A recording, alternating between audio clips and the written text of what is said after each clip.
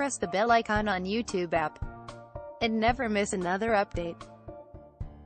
Welcome to DomainRacer. In this video, I am going to tell you how to update DomainRacer name servers in 123 REG. For that purpose, you have to log in control panel of 123 REG. After that, you have to just go down and in the domain section, you have to select your domain name and click on manage button. After that, you have to just go down and in the advanced domain setting, you have to find out change name server. From here you can update your name server, so you have to click on this option.